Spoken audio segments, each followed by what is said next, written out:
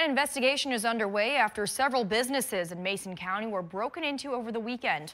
UpNorthLive's Audrey Boucher was in Ludington to speak with investigators. Windows broken, doors broken, visual evidence at nearly a dozen Ludington businesses that were broken into or damaged on Friday night and Saturday morning. So early Saturday morning, about 6 a.m., our deputies were sent to an alarm complaint, and it was a business alarm. They get on scene and they realized the business had been broken into.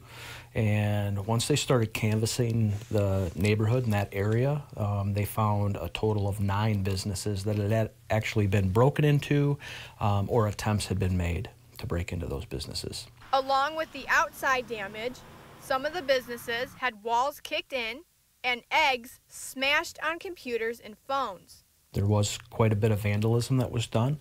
Thousands of dollars worth of damage was done to some of these businesses. And windows were broken, things of that nature.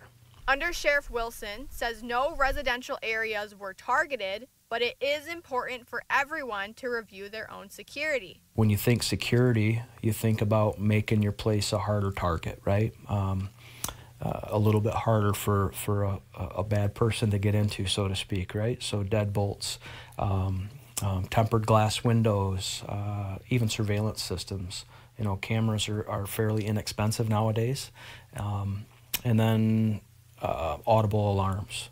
You know, and that's what led our deputies there Saturday morning, was an alarm. In Mason County, Audrey Boucher, UpNorthLive News. And if anyone has any information, you're asked to contact the Mason County Sheriff's Office.